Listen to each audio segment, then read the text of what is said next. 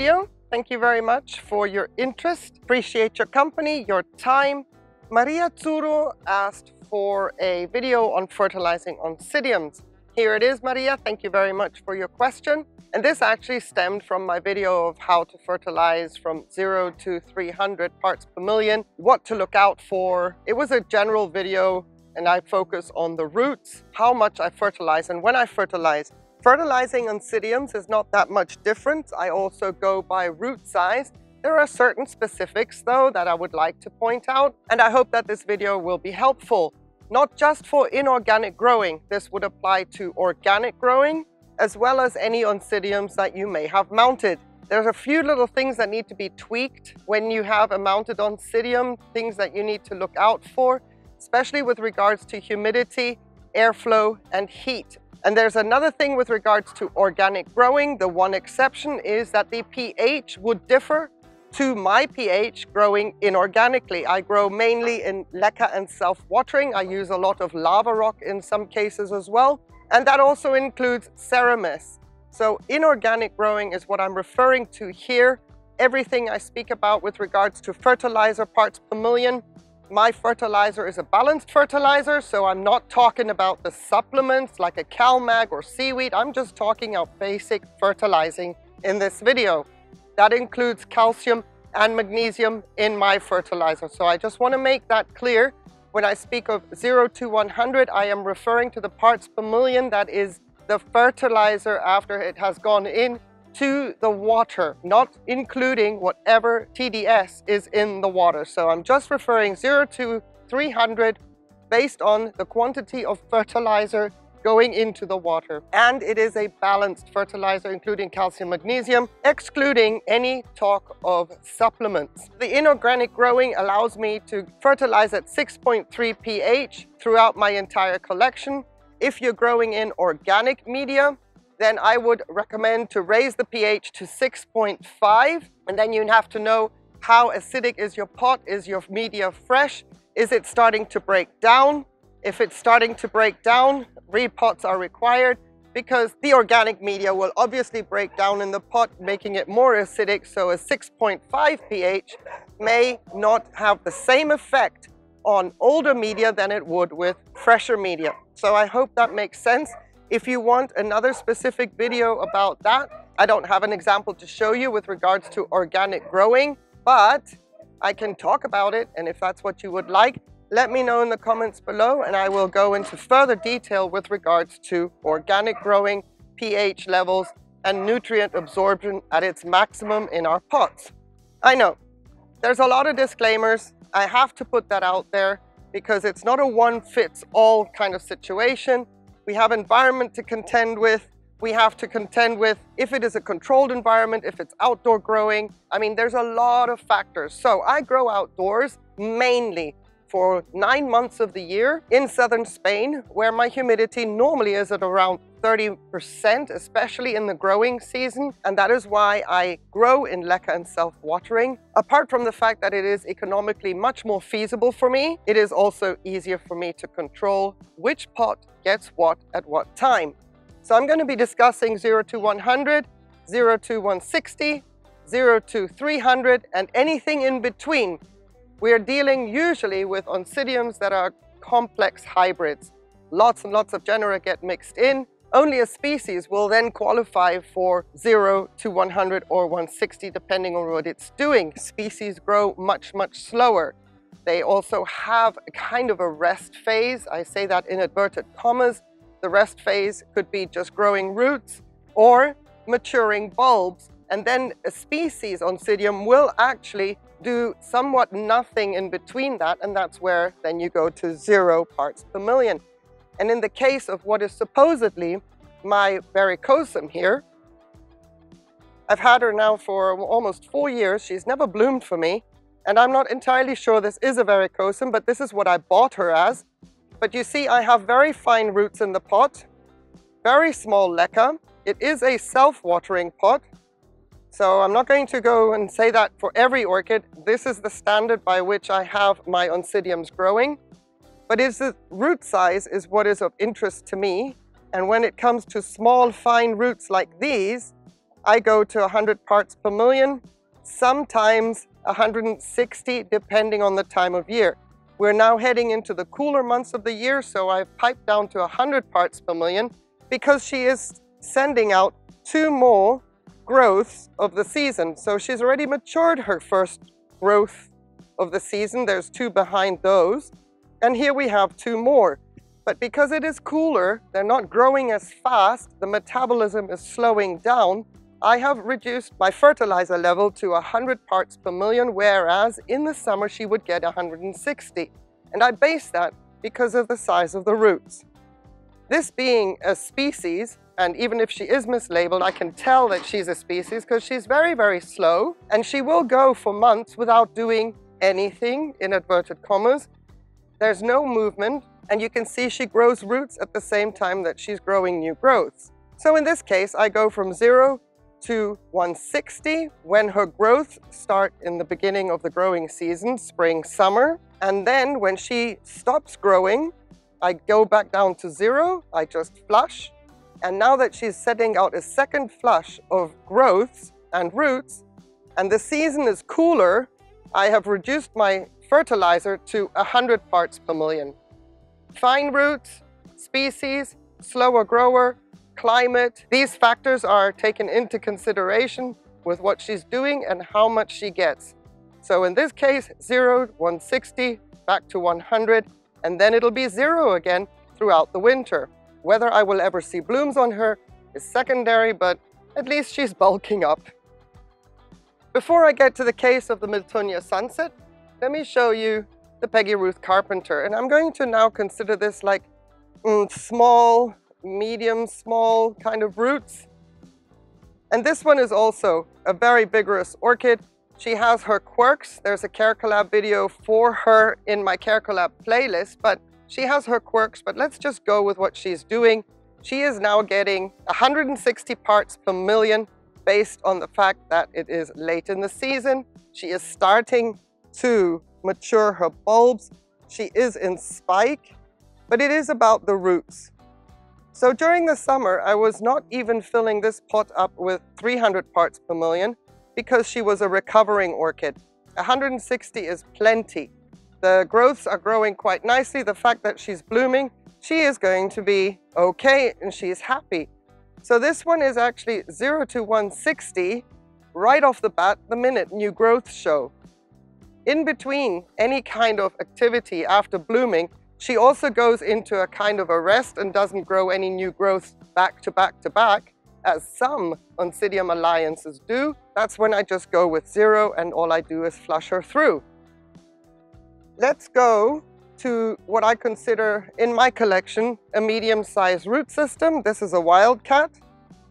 And here I have an orchid that also grows quite vigorously. At the moment, she's getting 160 parts per million, also for the reasons of being the time of year.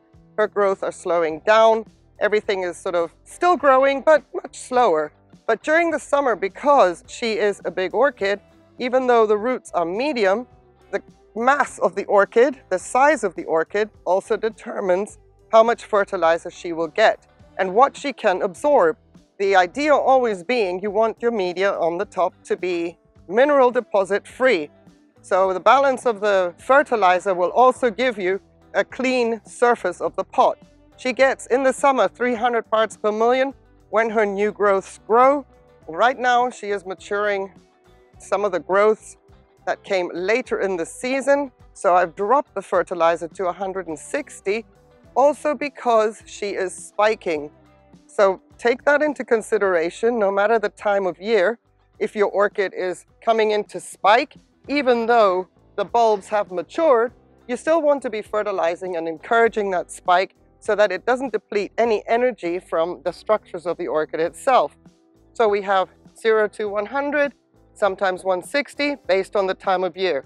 0 to 160, sometimes 300 based on the time of year, based on the size of the roots as well. 0 to 300, sometimes 160, root size, mass of the orchid, time of year. These are the factors I take into consideration when I fertilize the orchids that are getting larger. And we will now go to an orchid that has big roots, big structures before we get back to Miltonia Sunset.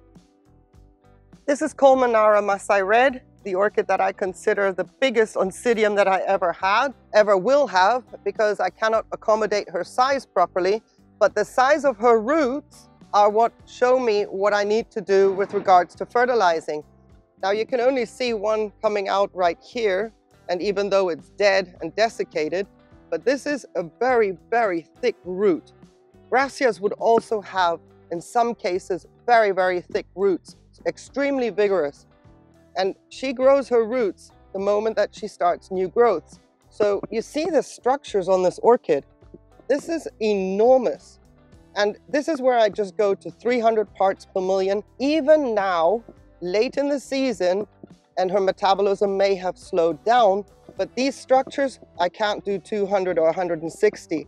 Regardless of this orchid's metabolism, her structures, her roots, her vigor, these growths need to get pumped up.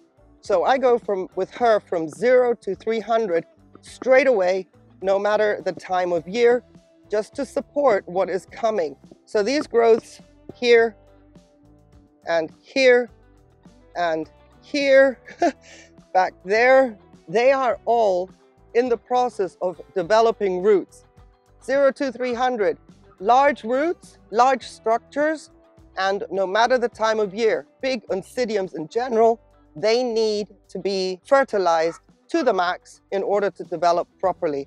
Excuse the fact that mine looks sunburned or humidity, lack thereof. Excuse that. Has nothing to do with the fertilizer. You can see that my leca on the top is absolutely clean. This is not even flush today. And that is, she can take it. She could probably take a little bit more, but with my fertilizing, how I make up my water, that is plenty of work for me. The minute that she absorbs all the reservoir anyway is when I go and fill her up again. So if she absorbs all that water within 2 or 3 days, she'll get another load of 300, and then that would mean 600 during the week. You know, how often you have to fill up a reservoir based on how thirsty the orchid is also determines if you are actually doubling the amount that she is getting. I hope that makes sense. But I don't want to risk any kind of mineral buildup on any of the pots by making my life easier and just saying, well, she can take 600. I don't want to do that, because I just want to make sure that the surface of the media stays salt-free. If it's necessary, I will just fill up the reservoir twice a week. Back to Miltonia Sunset. Right. Recent acquisition, well, recent as in 2021. And here comes the situation with rescues. Rescues need a lot of water, humidity around the base without wanting to rot the base and the pseudobulbs. But we need to encourage root growth, and that again determines your environment, how humid is it in your environment, and what media you're using. But rule of thumb is humidity around the base to encourage root growth. In my case, this is pumice. So when it is a rescue orchid, no fertilizer at all. Maybe a touch of seaweed, maybe a little bit of foliar spraying with calcium, magnesium, and some seaweed, lots of airflow, but basically no fertilizer in the pot if there are no roots in the pot. A lot of flushing just to keep the oxygen going through the pot, keeping the media clean, waiting for new roots to grow so that they don't touch any salts. And at this stage, fine roots. I don't have many roots in the pot to my understanding. I'm just going to pretend that this orchid doesn't have roots in the pot. But to my understanding, this is what I've got at the surface, and I want to maintain the health of the roots. So what I'm doing is I'm just continuously flushing through the surface of the pot, now touching the roots with some fresh RO water, encouraging them to go down by keeping the reservoir filled. Now that looks a bit nasty, but that's just dust. There is no fertilizer or anything down here. When I mist the surface of the pot with calcium, magnesium, and seaweed at this point in time, I make sure that I am not far behind with plain RO water to flush through.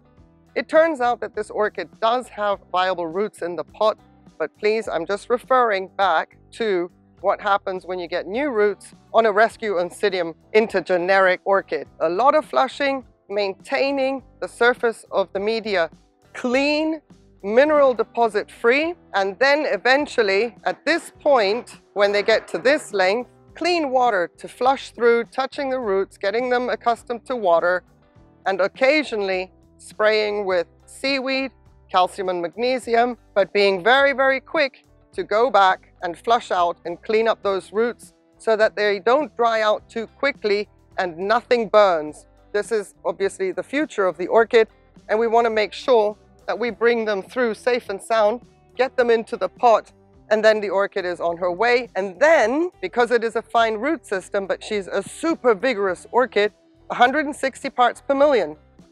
So you see, the example and the numbers I'm throwing around, they might sound a little bit of a jumble, but it is important to know, what is the orchid doing? What are its growth attributes? When is it good to go with regards to how many parts per million we are able to put in the pot? Knowing the orchid is the basis of successful fertilizing, in my opinion, bar any other interference with pests, etc. Let's just take all that out of the equation. Knowing the attribute of the orchids, and I will always champion roots above flower spike. So I look at the roots, when are they starting, what is in my pot, even if I get the orchid in new, what have I got to work with? If my roots are fine, I will never go beyond 160 parts per million unless it is a big orchid with a lot of mass to it. Then I will venture to 300, and also large roots. But for these candidates, 160 will work perfectly, also taking in consideration how quickly they absorb their reservoir. Because if you have 160 parts per million, like with the Colmenara that we just saw, 160 parts per million in here with a big mass like this in the pot with lots of roots, it will also absorb the reservoir within 2 or 3 days, and you're putting in another 160 parts per million, and then you've already doubled the amount of parts per million that this Oncidium would get. So attributes are fundamental to know how much to fertilize. If you're beginning to learn a new orchid because it's come new into your collection, the size of the roots will never ever fail you in making that decision as to how much you need to fertilize. I really hope that this makes sense, Maria, or anybody else that has listened to this video. I hope that this is easy to understand. Root size, attributes, your environment, organic growing, inorganic, or on a mount. I would like to discuss a little bit more about mounts, but maybe for a later video. This is already getting far too long. But again, if you have mounted Oncidiums and you want me to touch on that, I do not have any mounted Oncidiums, but I can talk about it. I have other orchids that are mounted with different root sizes, and I can definitely talk about it. So let me know in the comments below. If I didn't elaborate on something, if something wasn't clear, also please let me know in the comments below. In the meantime, I hope that this somewhat made sense and was helpful. Thank you so very, very much for your time here with me today. I hope that everything is well in your part of the world and that you have a very, very beautiful day. Please stay safe and take care. Bye.